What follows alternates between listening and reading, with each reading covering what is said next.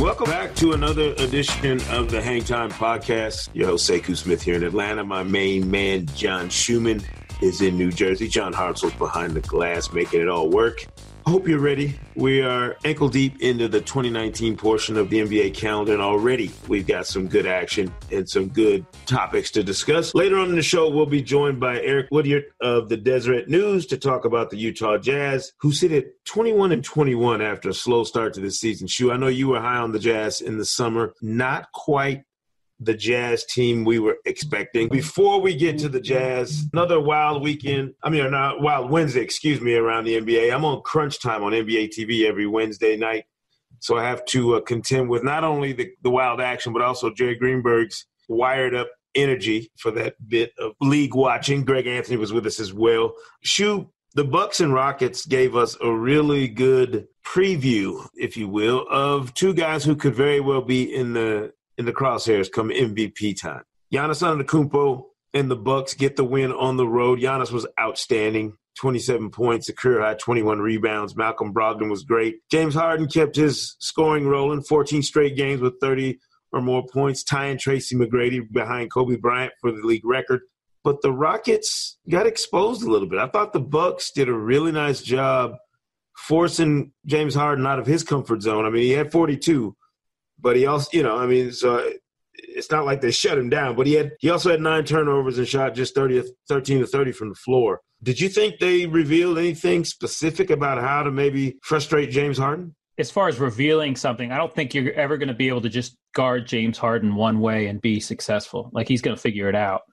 But they for one night, there's nights during the regular season when you can see how a team defends a guy like that. And if it's a little bit different than usual, I'm sure every potential opponent for the Rockets looks at that and takes notes and says, okay, maybe we'll defend him like that for a quarter at a time or a half at a time or one game in a series or something like that.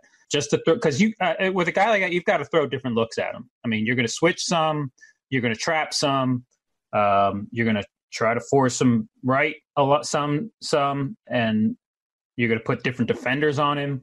And so when something like that happens, I'm sure everybody around the league takes some notes, but knows that you can't just, one thing isn't going to work. And like you said, they maybe took him out of his comfort zone, but he still had 42, you said? Yeah. So, I mean, when you slow James Harden down, it's just, like I said, it's not about shutting him down. It's about trying to slow him down. And it was still a relatively okay offensive game for the Rockets overall.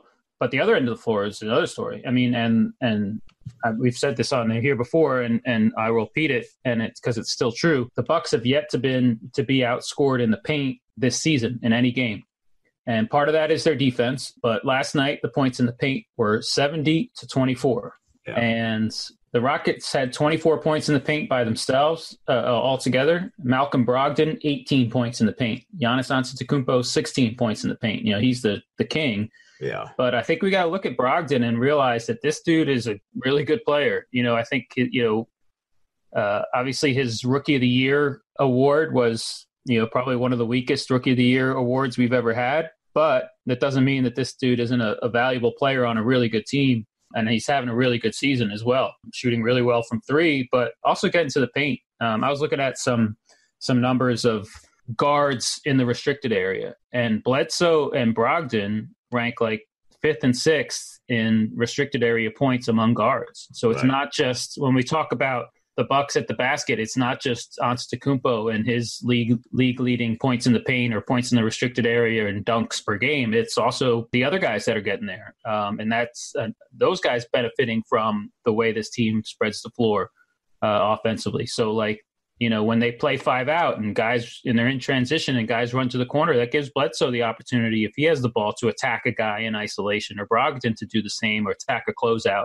because there's nobody else. The defenders aren't in the paint. And like I said, Brogdon's having a really, really good season. I was wondering if George Hill was going to start, over Brogdon when he came in, but they haven't. And I think they've been smart to keep those guys together. Yeah. Are we convinced now, Shu, that the Bucks are a legitimate? I'm regretting a little bit moving them down in the power rankings this week. I still have a reasonable explanation for it, but I'll Right. I will strongly consider moving them back to number 1 or number 2 on Monday. But I'm saying we are legit to the point now. This is not a fluke after a half a season of playing the way they have. This is legit now, right? Absolutely. I mean, they are top 5 on both ends of the floor. Only team that's top 5 on both ends of the floor. And that means a lot. And, when it comes down to the Eastern Conference playoffs, it's going to be about matchups quite a bit. And we'll see, who they get in the first round, who they get in the second round, who they get in the conference finals if they get there. But they have everything. They have the tools. I mean, they have a defense that protects the basket, and they have an offense that spreads the floor and doesn't just live off threes. I mean, like I said, they score in the paint quite a bit. And I think, we'll see how teams defend Antetokounmpo, but even if they play soft him, he's the guy that can take advantage of a soft defensive scheme, say more than Ben Simmons can, just because he just has that extra length and athleticism. Yeah. I do think we get caught up in this thing too, where we're always wondering, about certain teams, like is what we're seeing from them legit? Like, is this team as good as we think they are? All that good stuff.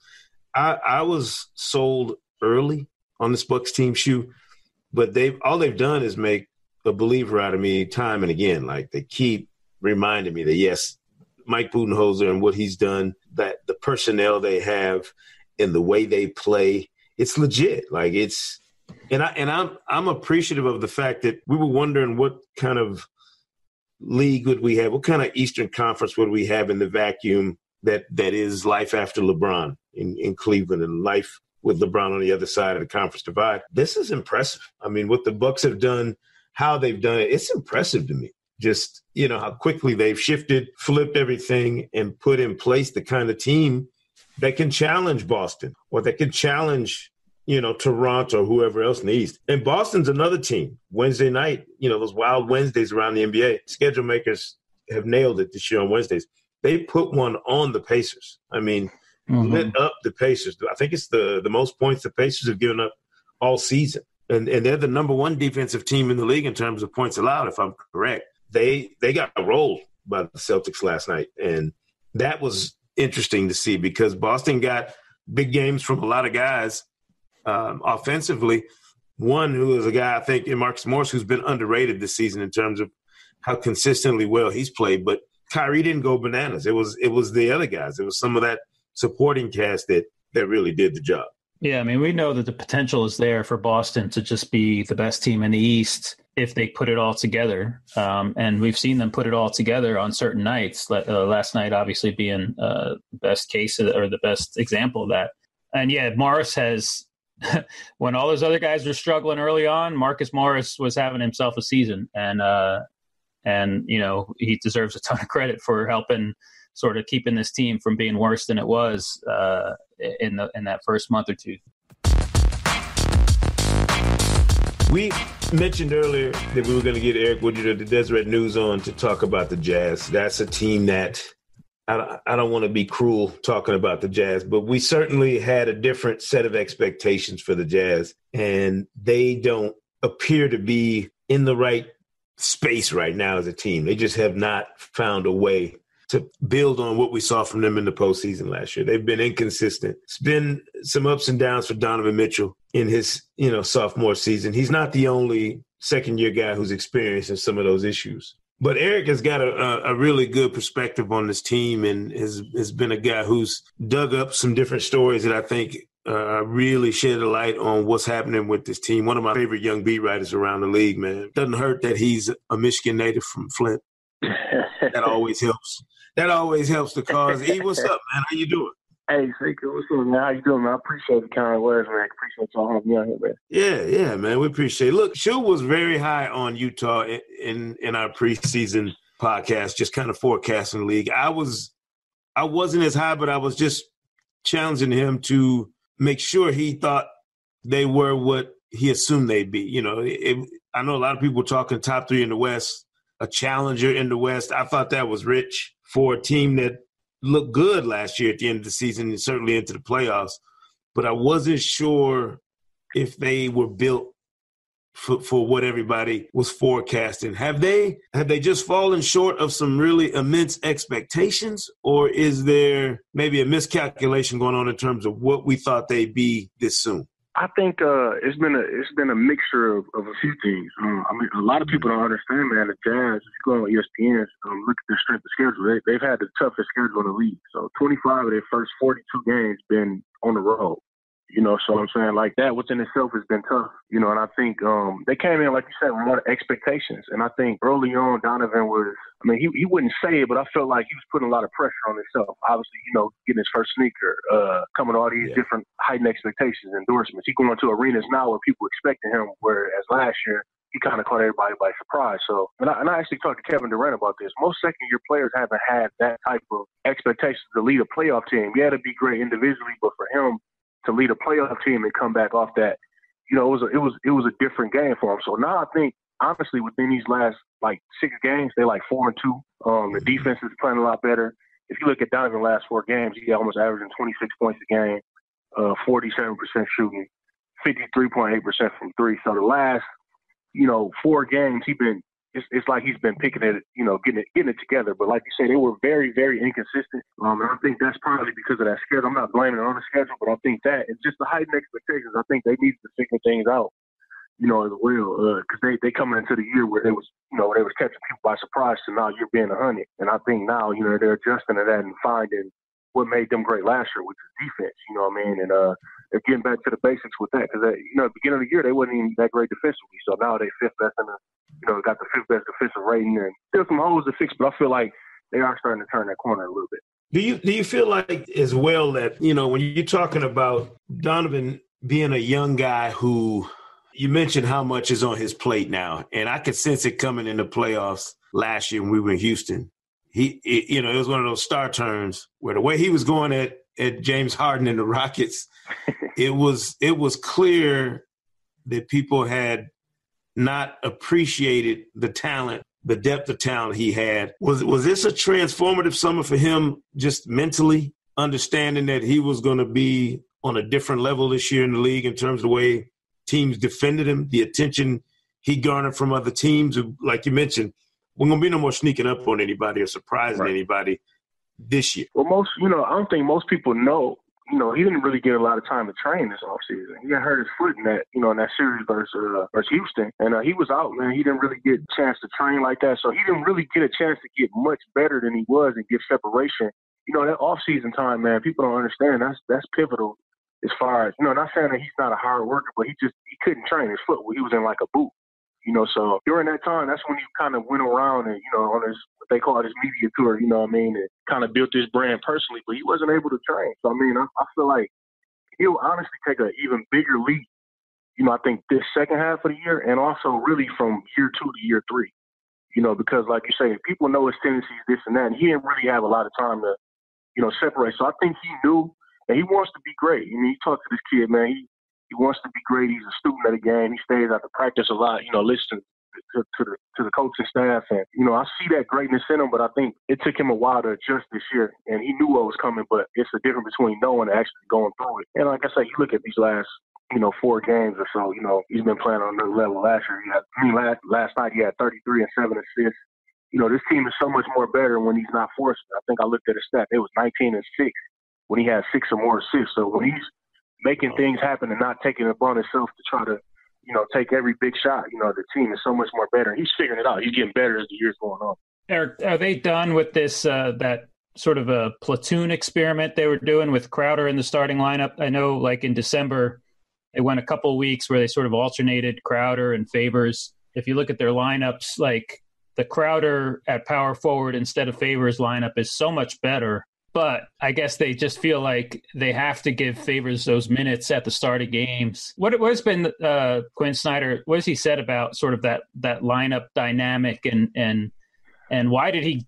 First of all, why did he experiment with the sort of platooning of them, and then why has he gone away from it? And how does he feel about the sort of the Favors Gobert combo going forward? Yeah, so him, you know, Quinn is always, he doesn't really like to get into the lineup questions, but we press him about it. We ask him about it, you know, whenever we can. But he was saying that, you know, his thought process would be certain games, you know, would present certain challenges. So in this situation, he might see Jay Crowder better, but in another situation, he might see Derek Favors better. And I think a credit to both of those guys, and none of them guys let it hurt their ego. You know, they're team guys. You know, a lot has been said about this team, but they really are a good team. So he was doing it based upon, you know, his thought process was just matchups and depending on what team they face. And lately, you've seen him just settle in and using Favors. And I think Favors is solid as a rock, man. He just, whatever role they need him to do, he steps into it to do. But yeah, it was kind of weird to me as well that they were switching it up like that. But that was his explanation for it. I mean, he's the coach. I can only listen to what he's saying. But from watching it, you know, it was kind of weird at times because, you know, you didn't know who would start. But like I said, they've been settling back into that starting lineup from last year. And I think it's really just because of Favors, his attitude, is, you know, and how he approaches things. And he's been there so long. So I think partly was, you know, as a coach, you have to manage those egos as well. So, I mean, it's bigger than just, you know, the court, you know, the on-court thing. We might see Jay Crowder as actually being a better guy, but, you know, in that lineup. But I think it's a lot of political things as well, you know, with coaching and managing egos and things like that as well. I got another lineup question, actually, because now Rubio is hurt. Exum is hurt. Maybe you can update us on how long those guys are going to be out. But I was just thinking, okay, they have Raul Neto who can come in and play some point guard, but they also have the option of just playing Mitchell at point guard. But I realized they've only played like 75 minutes with Mitchell on the floor without any of those other three guys. I didn't realize how few minutes they've played with him as the lone sort of ball handler in the backcourt. And I know Ingles runs some pick and roll and handles the ball quite a bit, but I'm kind of fascinated. Like, what is the plan going forward with these two guys out, and how much sort of extra onus that puts on Mitchell as far as handling the ball? So, yeah, not only those two guys, man, you got Ricky Rubio, Thabo Sefolosha. Both of those guys got mild right hamstring strains. They're expected to be evaluated in a week. Dante Exum, left ankle sprain. He did that versus Detroit. You also got Tony Bradley, who's been mostly in the G League, you know, but he's out a month. He just had a right knee surgery. And Grayson Allen as well. He also got a right ankle sprain, so he should be back soon. But I think the plan is just to let Raul Neto, you know, run the point guard. Last night, you know, it was his first time starting since he was a rookie. He had 10 points, 3 assists, 3 rebounds. And I think they're going to go with that. I feel like they feel comfortable, you know, with that. You know, until Rubio gets back. I mean, maybe they might call up a guy or something from the G League, but I don't see them doing anything drastically. As far as with Mitchell running point guard, I think he already has a lot to do. I mean, and we saw the other night when they played Milwaukee, you know, he started off so hot, man. He finished with 26 and he broke down in the stretch, and I think it was because he had to handle the ball so much more. You know, Ricky Rubio, actually, that was a game where he strained his hamstring within the first quarter. I think, you know, they're trying to relieve him from having to do so much. He already has to do a lot anyway, and that's one of the things I feel like the Jazz need is another scorer, you know, to help him out, because he does have to do a lot as the primary focal point of the offense, so young. So I think they'll just ride it out with Raul Neto, see what happens, you know, over this next week or so until the guys get healthy. Because Dante Exum was playing in a great rhythm. You know, Ricky Rubio was in a great rhythm. They were starting to get together. So I think they'll just ride it out with him and let him play point and, you know, let Donovan handle it here and there. But he has so much left to do on the offense already. So handling the ball full time, you know, tough on him as well, too. Yeah, and they need, I think they especially need him in the last few minutes of fourth quarter close games. You know, like I was at the game in Brooklyn where it was a close game, and then he just sort of took over in the fourth quarter and put the game away. I know last night he basically did the same. I think it was a couple games prior. I think he's had at least 10 points in the fourth quarter in 2 of the last 3 games. So managing his stress, the stress on him through the first 3 quarters is critical, because when it comes down to fourth quarters, you need a dude who can just make something out of nothing, really, right? And he's got to be that guy.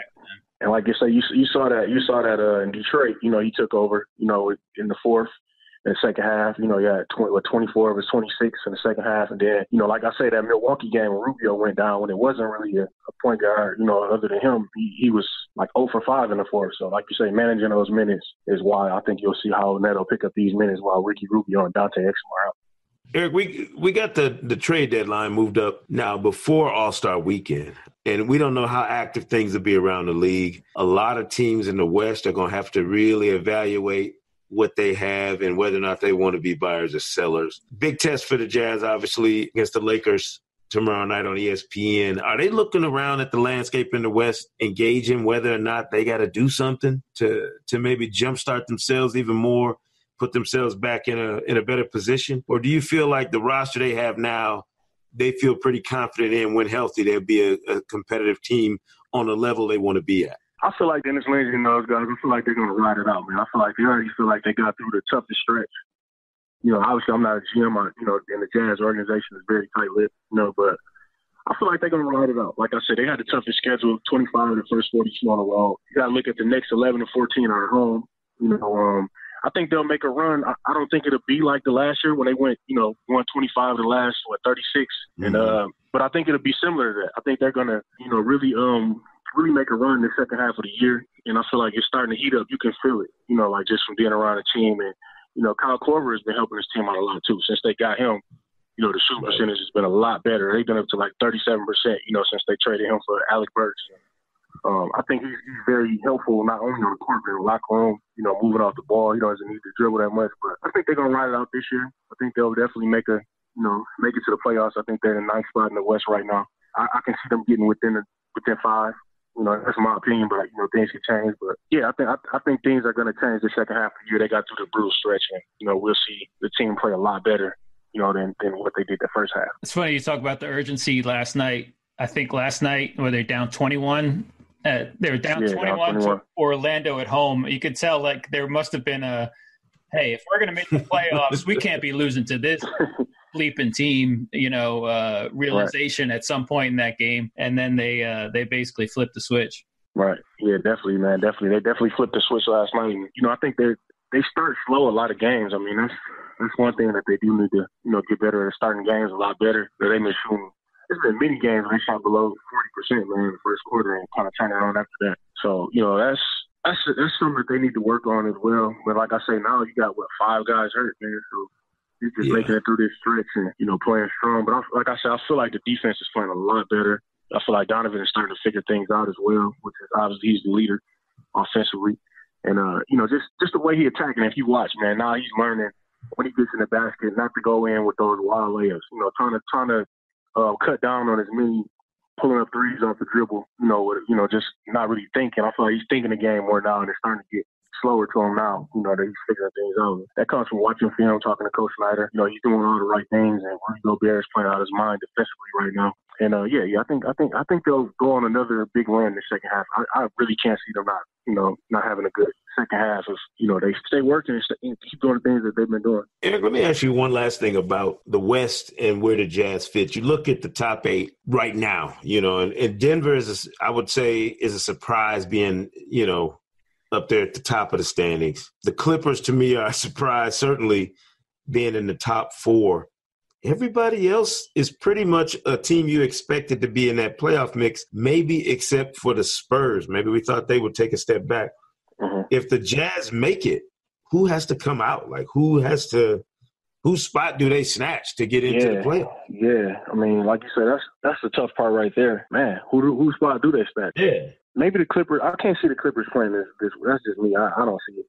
I see Denver definitely making it. I would think, possibly either the Clippers or maybe the Spurs. And I see the Lakers playing a lot better once LeBron gets back as well. Because I think they're in 8 right now. So that would be my guess. But I think Denver is going to continue to play well. I don't think number 1, but, if I see them getting a spot, I would say the Clippers or Spurs.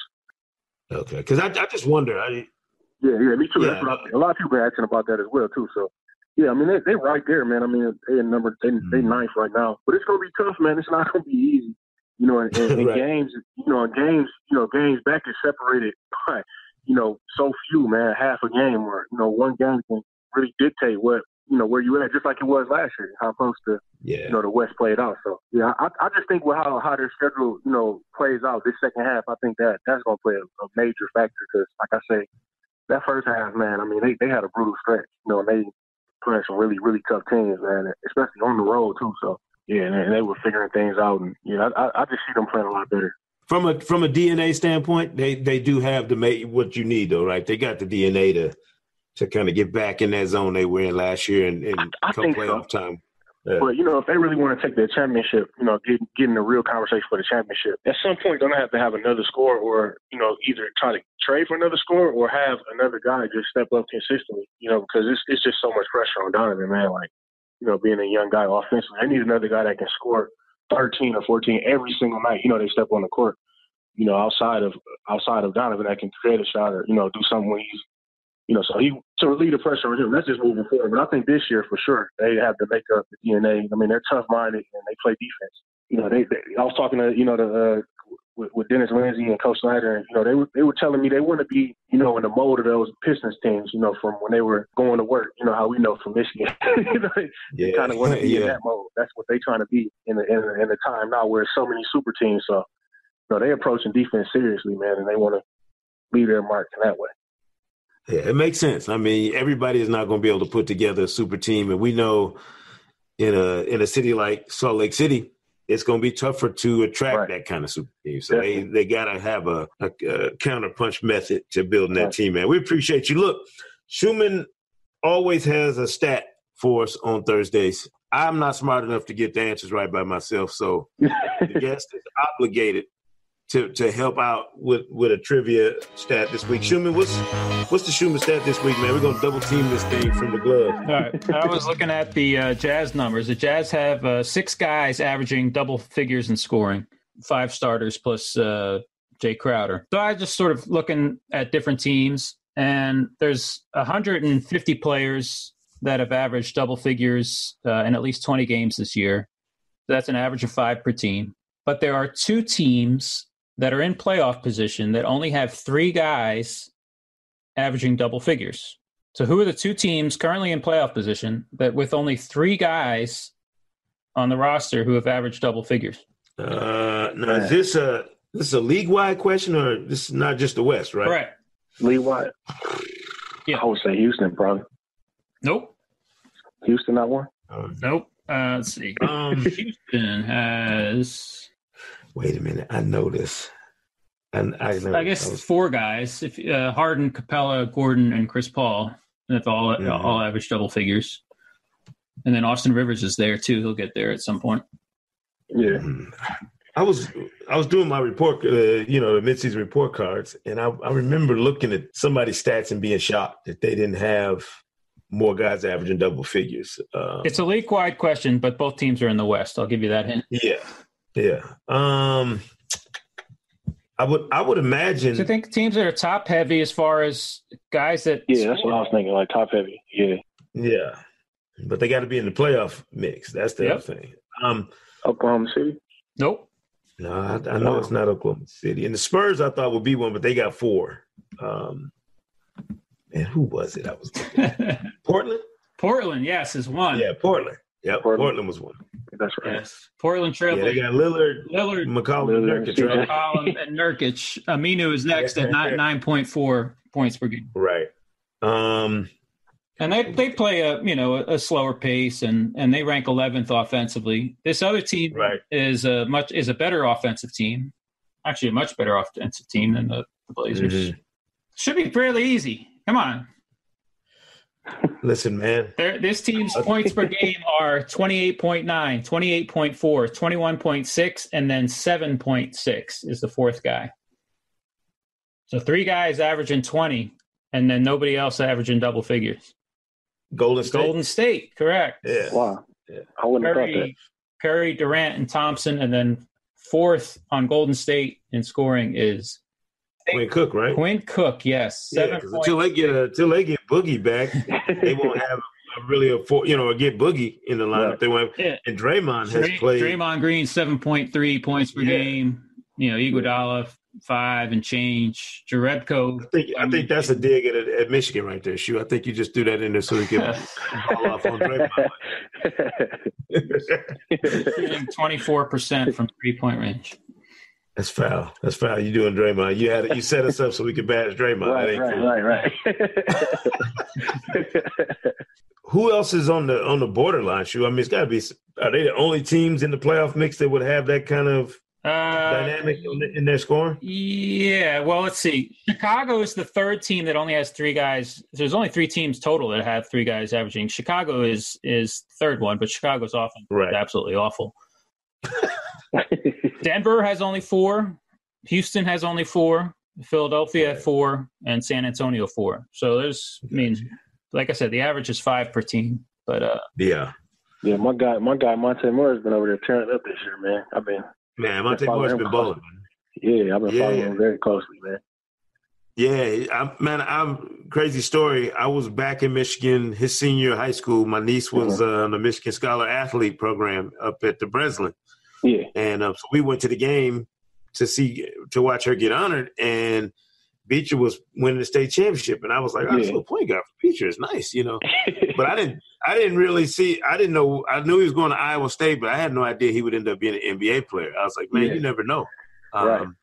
He's got that guy who just kept grinding. He's got that the most ridiculous assist to turnover ratio. I was talking to a scout about him, and I was like, Monty Morris. We were talking about the Nuggets. Like, Monty Morris isn't bad. Like, what are they going to do when Isaiah Thomas comes back? Like, they already have a good backup point guard. And he's like, I remember watching Monty Morris. He had some string of like 8 or 9 games in college where he didn't commit a turnover. I'm like, he got the record. He got the NCAA record. Yeah, I've been we call him Man back here, back in Flint, man. So yeah, man, I've been following Man. He was I covered him, from 10th grade all the way to college. So yeah, man, I'm super proud of that dude and the work that he put in. Man, number 1 team in the Western Conference, and coming from where he came from, I covered I was at his draft party, from not even knowing he would be drafted to, him and Kuz, Kuz got 41 last night, so. Those guys, man. Those guys are balling, man. I'm proud of those guys. Repping for Flint. Repping for Flint. Michigan, man. Just like you. We appreciate you. Like I said, man, some great stuff, man. I think everybody needs to get out there and check out some of the stuff you've done on the Deseret News website. The story with Karl Malone was crazy. Appreciate it, man. And I'm not even a Karl Malone guy, but I read it. And I was like, wow, I almost halfway like this dude now after all the years of being a Pistons fan and, wishing bad things on Karl Malone. Yeah, that was a crazy one, man. He definitely just being there. Like I said, I didn't grow up a Malone fan or nothing like that either, so that was different. For me, I'm totally outside coming in, so it's not like I'm biased or anything. It was what I learned when I was there, so it was crazy. Yeah, that's what's up, man. Keeping it going, man. We appreciate it, and we'll be checking you out, man. Hopefully, we see you down the road in the playoffs somewhere and get a chance to chop it up. Yeah, definitely, man. I appreciate y'all, man. Keep up the good work. All right, thanks, man. Okay, thanks. It's Eric Woody from the Deseret News. One of my, like I said, I'm biased. He's from Michigan. What you want me to do? I'm a homer. I'm a homer when it comes to people from the right state. So, what you want me to do? Devin Booker going to be on your All-Star ballot in next week? MVP ladder tomorrow? Yes. No, I'm just kidding. Listen, man, you got to show your true colors, Shu. You got to do what you got to do. You know how it is. Appreciate Eric Woody from the Deseret News joining us here, breaking down the Utah Jazz a little bit on the Anytime Podcast. We'll be back Monday with another episode, as always. The latest key race to the MVP ladder drops Friday on NBA.com. Check it out. See who's in the number 1 spot. Is it Giannis this week or James Harden? I'm going to leave you guessing until you check it out on Friday. Be sure to subscribe to Hang Time on Apple Podcasts, Spotify, or wherever you get your podcasts for new episodes all season long. For John Schumann, our producer John Hartzell, Sekou Smith, we'll see you right here next time on the Hang Time Podcast.